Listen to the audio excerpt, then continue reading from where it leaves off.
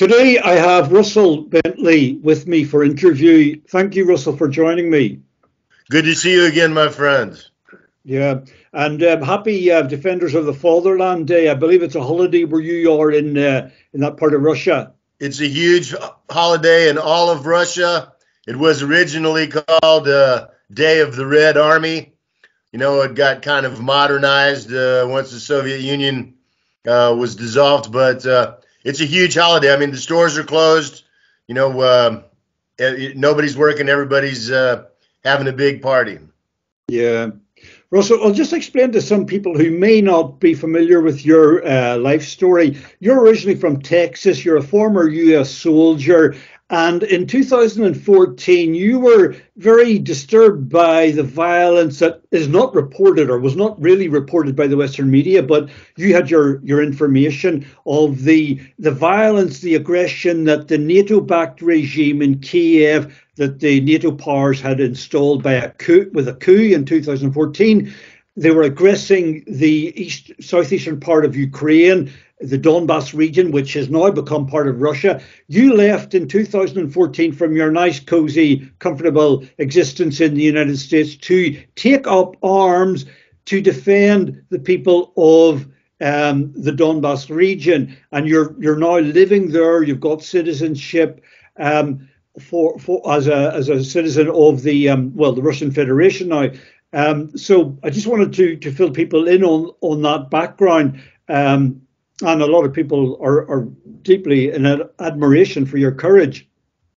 Russell, any regrets doing what you have done, by the way? None whatsoever, man. It was it was the hardest thing that I ever did. I had a pretty cushy life and a cushy job when I left the States, but I had quite a few hard adventures in my younger years, and it seemed like all those hard things were just preparing me for coming here. I feel like this is my destiny. This is the place that I've always been coming to. I'm 62 years old now.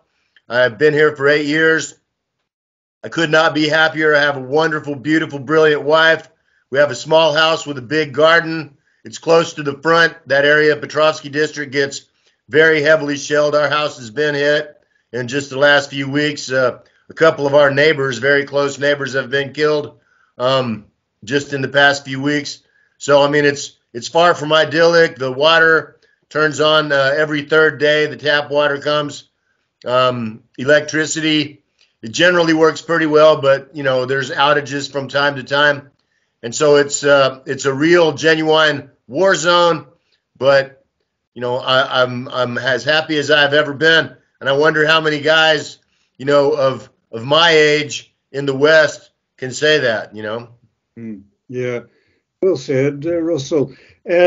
Russell, before we continue to talk about the actual conditions there where you are, you've got some breaking news or some new information for a lot of people, I'm sure. In the introduction, before we started recording, you did mention that your area of near Donetsk has been under fire as usual, and you think that your colleagues, your comrades are quite confident that the people firing those HIMARS rockets are NATO troops on the ground in Ukraine firing those HIMARS rockets. Yes, that's been common knowledge now for most of the last year. When as soon as they started sending the HIMARS from the United States to Ukraine, Ukraine has a very, shall we say, low quality of training and low quality of recruits for its army. And, NATO has been sending, undercover soldiers as well as mercenaries with, many years of military experience in Western armies that have, that have been trained and used these HIMARS rockets, been sending them here for years, but especially now in the SMO. I mean, the estimates from Russian intelligence are that there are about 20,000 Polish troops. There are multiple thousands of American mercenaries and active duty soldiers that are posing as mercenaries from the U.S., from Canada, from, the U.K. that are here now. And, these NATO mercenaries slash soldiers are the ones that are firing the HIMARS. It's not just like a regular old cannon. It's a very highly technological and extremely accurate if you do it right. So, NATO soldiers are definitely working on the ground. And I want to say this too. ISIS has been working with the Ukrainian army since the get-go of this war, since 2015. There have been, jihadis. I mean, it's only understandable because the CIA created the terrorist battalions of the Ukrainian army, and they created ISIS, Al-Qaeda, and all those. And so, it's like they have the same parents, and they've been sending the guys here from Syria, from Afghanistan and from Iraq the whole time. Yeah. I mean, the Western media would claim, would assert that there are no NATO troops on the ground fighting in Ukraine. I mean, the BBC, I just happened to see a report on the BBC today, accusing Vladimir Putin, the Russian president, of telling lies in his State of the Union speech this week, and that where he was accusing the West of involvement or as a war participant in Ukraine. And then the BBC said that they asserted that Putin was telling lies. They said there are no Western troops, NATO troops on the ground in Ukraine. But from what you're saying, that's the BBC is telling lies. The BBC doesn't ever say anything that's not a lie. I despise the BBC. Every single person that works for it is a prostitute, a journalistic prostitute, and only fools believe what the BBC says. It's the worst propaganda in the West. Yeah. And they are lying. There are absolutely thousands of NATO troops in Ukraine already. Yeah. Russell, by what means can the Russian intelligence, the Russian military identify these NATO mercenaries I presume they're not NATO troops in NATO uniform. I presume they're NATO personnel donning some kind of commando gear that's not identifiably a NATO uniform. Exactly. I mean, but you understand, they have been, some of these mercenaries have been posting their own videos. In 2015, when I was on the front line near Donetsk Airport in the little village called Spartak, there's a major Ukrainian army base about 2 kilometers from where our position was.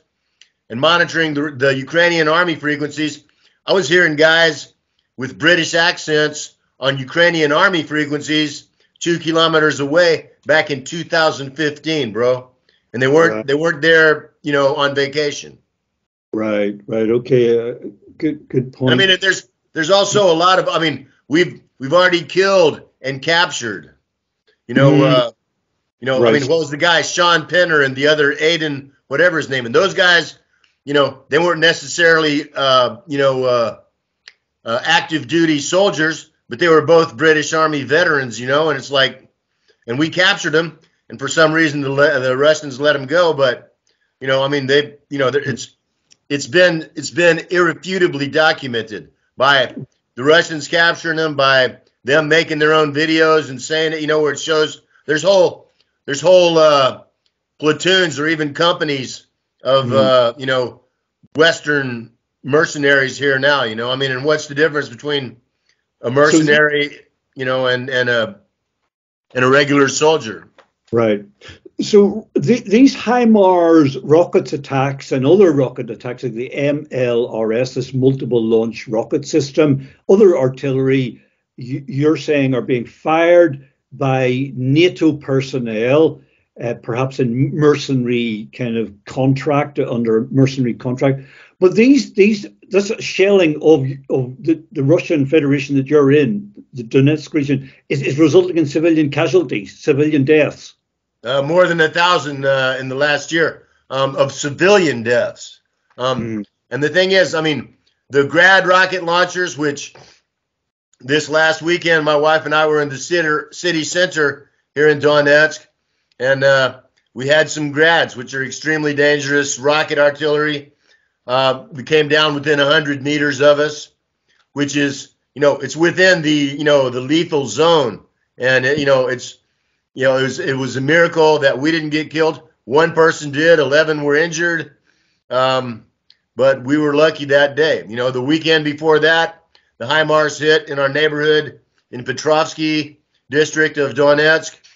And and today again, I don't know, I didn't go to Petrovsky today, but today again in Petrovsky, another person was killed. Some more people were wounded by heavy artillery attacks, there. So, the grad stuff like that, a regular D-20, artillery cannon, the UCROPs can fire those, and they do. But when you're talking about a high-tech, the more advanced drones, the HIMARS rocket system, the UCROPs aren't the ones that are pulling the trigger on those. Right. So, the implications are then that the United States and its NATO allies are actually at war here. It's not just a proxy war. They are actually involved. Russell, I'm just mindful of your time, and I want to get through a few more questions with you. And thanks very much for giving your time under a very stressful situation and dangerous situation, I must add. Now, 1 year on, Russell, to the day, February the 23rd today, February 24th tomorrow, a year back then, the Russian military intervened in Ukraine, crossed into which was Ukrainian territory then. It's now become Russian territory under referenda and Russian law. How do you assess 1 year on the Russian achievements? They are, okay, first of all, say this. The Russians, and it was ridiculous, the propaganda of Western, like BBC and CNN and stuff like that was, they were saying since 2014, the Russians have invaded Ukraine. It was a lie. The Russian army officially and overtly came in 1 year ago. The Western propaganda was that it was the Russian invasion the whole time. That was a lie. The Russians did help us out with some advisors. They helped us out with some ammo and some financial support to buy like food and stuff like that, economic support. But they didn't come in until, like you said, 1 year ago today. And the reason that they did was because the Ukrainian army, with NATO planning, NATO weapons, and NATO command, had amassed over 150,000 troops along the Donbass front, which a lot of people don't understand that, the front line of the Donbass front is literally on the city limits. There's hardcore fighting going on in Mariinka, and it's 1 kilometer from the city limits of Donetsk in Petrovsky district. So, the same thing goes for Makiivka, for Gorlovka.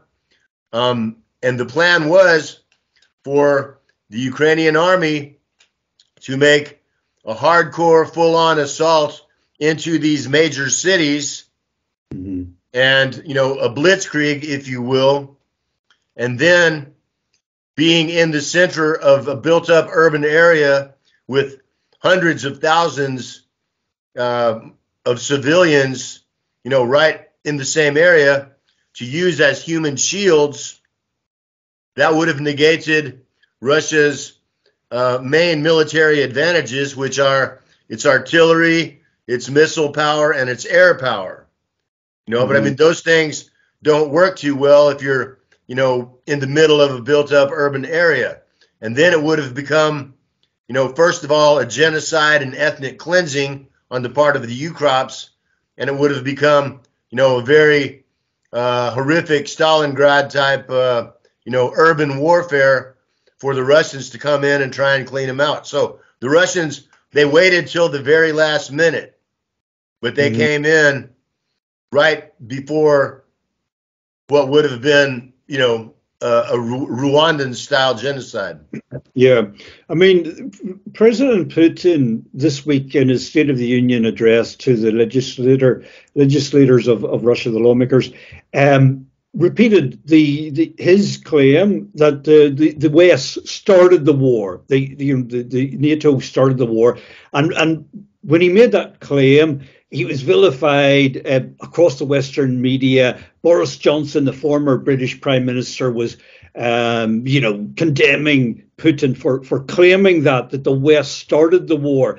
But from what you're saying, Russell, as a person who was actually there in that part of the world, you saw a massive build-up of military offensive force by the NATO-backed regime. So you're saying that Putin is actually telling the truth. Of course he's telling the truth. I mean, they forced the Russian military's hand a year ago, but NATO and the U.S. in particular, which controls NATO, they started the war back in 2014 when they used Georgian snipers to murder, people on both sides during the protests, the cops and the protesters, just to raise up the level of violence. And then they installed a puppet government. I mean, the famous intercepted phone call between Victoria Nuland and Jeffrey Pyatt, who was then the U.S. ambassador to Ukraine, where she says, F the EU. And everybody was like, whoo, she used dirty language. But the most important part that a lot of people failed to comprehend was that in that conversation, Nuland told Pyatt exactly what person she wanted in which position in the new Ukrainian government, and every single person that she mentioned ended up in exactly the position that she wanted him in. There was no democracy. There was no Ukrainians or no voting, no of the Ukrainian parliament having anything to say at all about it. And since then, the U.S. in particular, along with NATO, has absolutely controlled every single aspect of Ukrainian life, not just the government, but the economy, the medical system, the agricultural system, the legal system, the economics, the whole nine yards. Nothing happens in Ukraine unless the West orders it to happen. And yet, Joe Biden, in his speech this week in Warsaw, was declaring that the great benevolent United States was defending democracy in Ukraine. And, you've laid out a very different picture there. Well, Joe Biden is,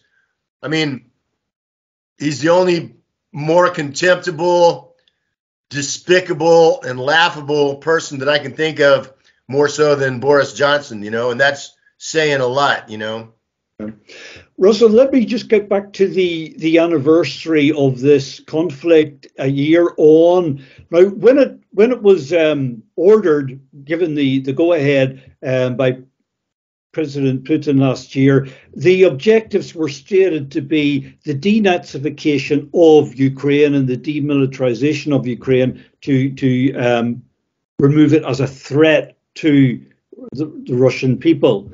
It doesn't seem like that's been achieved at this stage, at this 12-month date. It has not only not been achieved, there have been some grave mistakes and some abject failures, in fact, on the part of the Russian high command. It's nowhere near where it needs to be.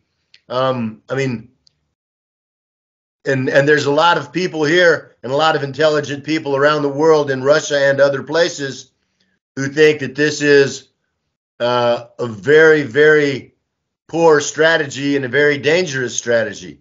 The thing is, the West is continuing to arm, direct, command, and also supply, terrorists and mercenaries to the Ukrainian side. They continue to provoke and escalate in every possible way. They've used chemical weapons. It's a well-known fact that they had biological weapons here in multiple bioweapons labs that were run by the U.S. in Ukraine before the special operation, and there's also the fact that the Ukrainians had a couple of dirty bombs, radioactive dirty bombs that, were already built and that were taken out in the first days of the special operation. Gostomel Airport was one. They had one in Chernobyl too, which is, it's not like a nuclear bomb with a giant explosion, but it spreads deadly radiation for a wide range. And it's also a weapon of mass destruction and a terrorist device. And so, Ukraine and their NATO masters have already used, every kind of weapon of mass destruction that there is. And so if they continue to escalate, as long as this war goes on, they're going to continue to escalate. And where does that lead to? It leads to a nuclear exchange and World War III, far beyond Ukrainian battlefield. Yeah.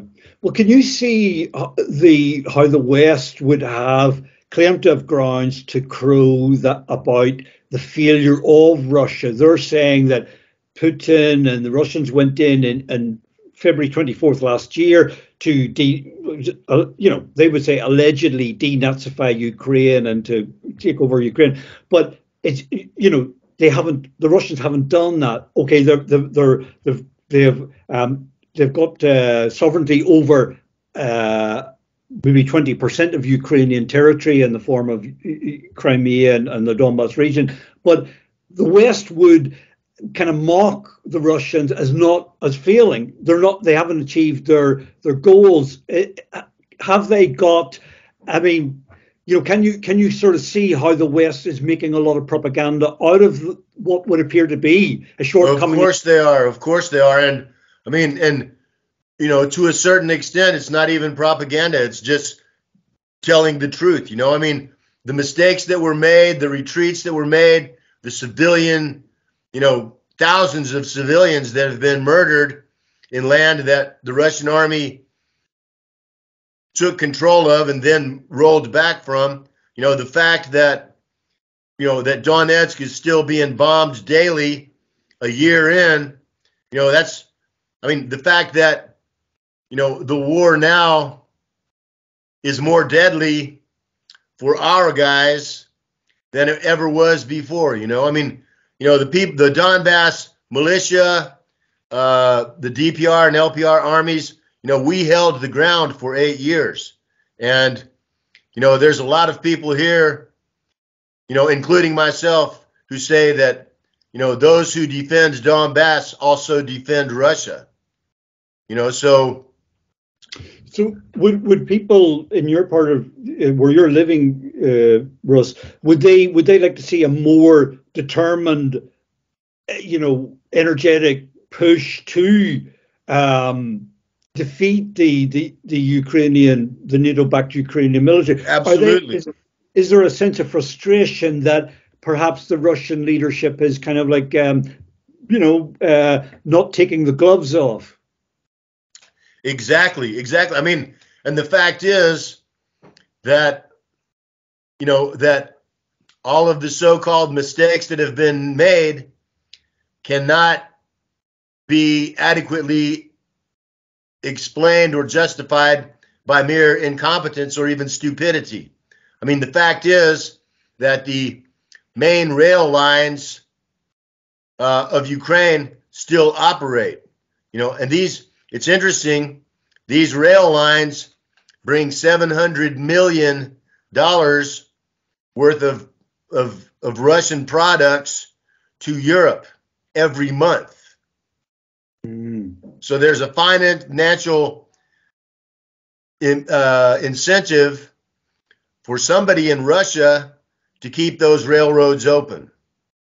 And the problem is that when those trains come back to Europe, they're bringing tanks, they're bringing missiles, they're bringing more mercenaries and stuff, and so somebody said, hey, let's not blow up those railroad lines. Let's not blow up the bridges across the Dnieper River, which would be an extremely, it's basic military strategy. The first thing you do is you cut the supply lines, and that a year on, that still hasn't been done. the shall we say, confrontations between the Wagner Group, which is the most, shall we say, successful military group in private military. Yeah, and they have a lot of guys, and they're the guys that have done, along with the local DPR and LPR troops, that have done most of the hardest fighting here and have made the most gains. You know, and just this last week, there was a problem with Wagner getting their ration of ammunition, you know, and it got cut down, you know, to less than half without explanation, right when they're fighting in, you know, the heaviest battle right now, which is Bakhmut, or Artyomsk, as it's called by the Russians. And I mean, and these kind of facts, you know, it's like with so many other things you see in the Western governments, but now it's starting to appear in the Russian government that, you know, nobody can be that stupid. It's not a mistake. Somebody's doing it on purpose.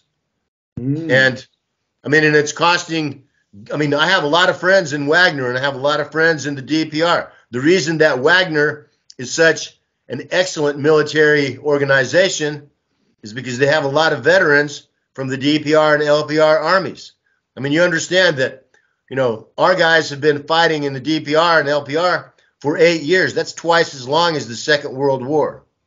You know, so they're, you know, they're about as combat hardened as you can get. And, you know, a lot of those guys have moved on to Wagner because it pays better. Do you think President Putin is aware of the dangers of this kind of inertia, or the lack of, how would you say, determination to make a decisive victory in Ukraine?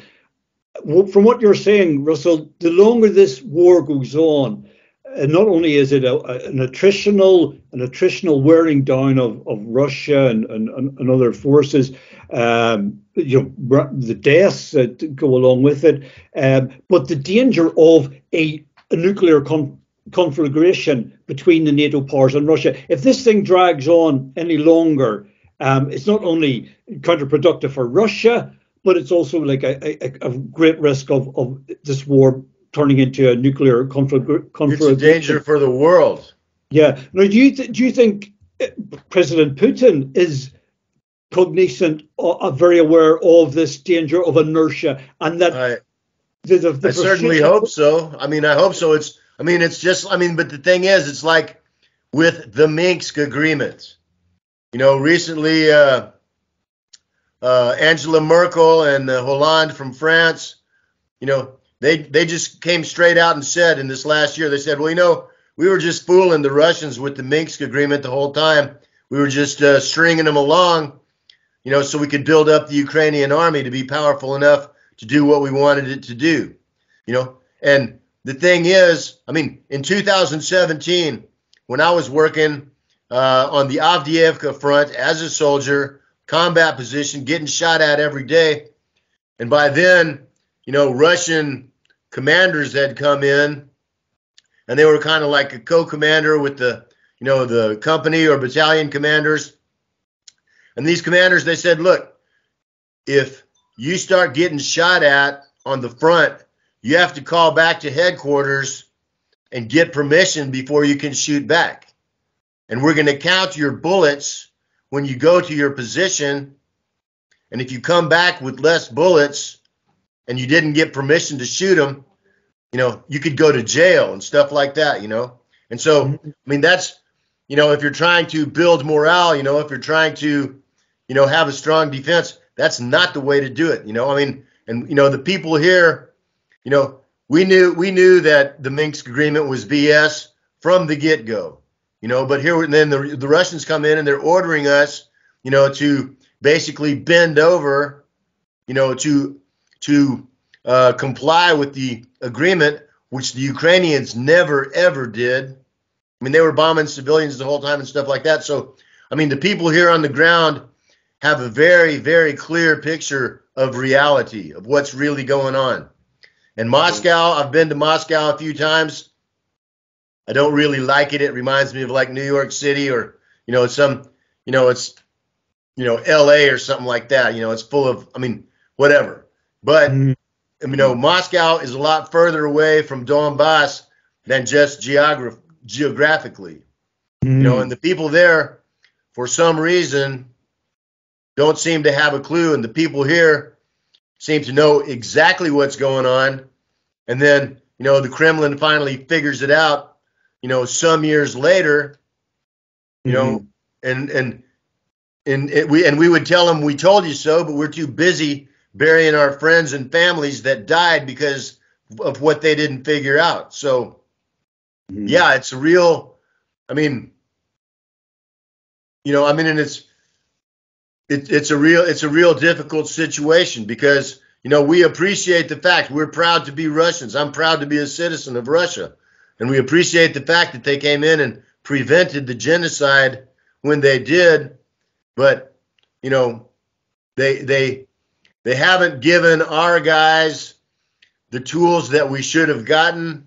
They have sidelined many great commanders that are far, far more competent than the ones that they sent here from the military academies who show up with iPhones and shiny boots, So it's like, we understand what's going on. We just don't understand why. And there are other, major geopolitical considerations that we don't see here on the front line. The economic, whatever it is, but clearly, there's deals that have been made. When Russia is still selling, I think they're still selling Europe gas through Ukrainian pipelines. In fact, it increased just in the last week. So they're selling, probably, a billion or billions of dollars of Russian products that Ukraine is getting paid for transit on, and that's going to the people that are sending tanks here to kill Russian, Russian soldiers and citizens and civilians, So, it's very hard for us to make logic out of guys doing business with people that are at war with them. Right. So, Russell, about a year ago, in May last year, when I had the privilege and to have interviewed you in May of last year, you were quite confident of a Russian victory, military victory. I remember you telling me quite heartfeltly and sincerely that you and quite quite confidently that Russia would win this war, this conflict. Are you still as confident? No, I'm not by a long shot. Russia cannot lose this war. Russia cannot be defeated on the battlefield in a conventional war by either Ukraine or Ukraine plus NATO, in Ukraine or in Europe. Russia has the military power to defeat NATO in Ukraine or in Europe. But,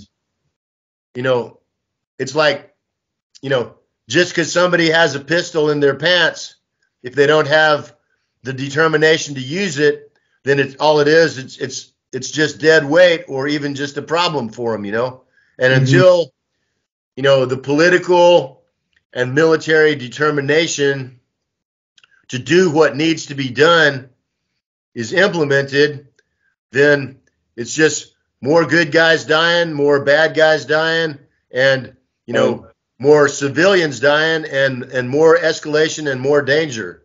So you would question the strategic vision or the strategic decision making, the intelligence that's being fed back to the leaders in Moscow. You sounds like you're frustrated that there's a lack of clarity in what needs to be done. Well, one of the major problems has been that, they send in these new shave tail officers that have never been in a war before. They come in here and they put them in command of, battle hardened expert, serious soldiers, and then these commanders screw something up and they don't want to take responsibility for it, and so they send back reports that, oh, everything's great, we're making progress, our guys are doing fine, and it's simply not true, and that's been uncovered a lot, there's cronyism, there's nepotism, there's competition between the different branches of the service and the secret services and like that, and of course in every army, and especially in modern armies, the vast majority, the higher up you go, the higher percentage of just, bureaucrats and ass kissers that don't care about anything but their job and their next promotion, who get their stars, by trading the blood of their men, and I'm not a general. I don't know everything that's going on, but when Putin says the goal is to denazify and dematerialize, militarize Ukraine, and you don't have to be Einstein to look at that goal and see how far it's gone and see how far we still are away from it a year later, As soon as Russia has the determination, and I don't know what it's going to take, eventually some red line, but they've said so many red lines already, and the Ukrainians are bombing inside, what has always been Russian territory now, they're bombing civilians. If that's not a red line, they blew up the Crimean Bridge, which they specifically said, don't touch the bridge. And they're like, okay, watch this. And then what happened? It's like with, the Nord Stream 2, the Nord Stream pipelines, that was multi-billion dollars of Russian and German investment, and somebody blew it up, and everybody in the world knows who did it without any question whatsoever. But so what, so every red line, with the exception of, do you understand they even bombed strategic bombers at a Russian Air Force base 700 kilometers from the Ukrainian border? It was done by sabotage groups, and the drones didn't fly 700 kilometers. They were launched from, a much shorter distance away, but they actually hit strategic bombers, If that's not a red line, then what is? So, Russell, do you think that Russia has the military capability to do more, to close this war? But you're saying there's a lack of political will or something. I do think so. And of course, this is one of the things where I could be wrong. It could be, and I don't think I'm wrong, but it could be that Russia doesn't have the military capability, but I don't believe that, And then the only other explanation is it's a lack of political will and determination to go ahead and get it done. It's like, pulling a tooth. It's just going to keep being painful and getting more infected until you pull it out, Yeah. So the sooner you pull it, the better for everybody. Russell Bentley, thank you for your insights and sharing your on-the-ground information, which is really vital to know. Thanks very much, Russell, and I wish you safety for your family. Thank you. Thank you very much, Vinny. And I just want to say in closing that people of the West, it seems like, are starting to understand that Russia is not their enemy. It's the parasite class, the oligarchs, the people behind the scenes that own and control their governments and military. That's the real enemies of the people of Europe and the United States. And as soon as the people of Europe and the United States understand that, this is a war against them too, and it is a war of victory or death, and do what needs to be done. The people of Northern Ireland understood that they had an enemy along those lines once, and they did what needed to be done, you know, and that's what I'm talking about. Just exactly what the people of Donbass did. When we understood that we're fighting Nazis whose only goal is to exterminate or enslave us, you know, and we understood it's a victory or death type fight, the people of the West need to understand that that's their fight too. Yeah. And get busy. Okay, Russ. Thanks, Russ. Take care. All right, you too, man. Thanks, Finian. Okay.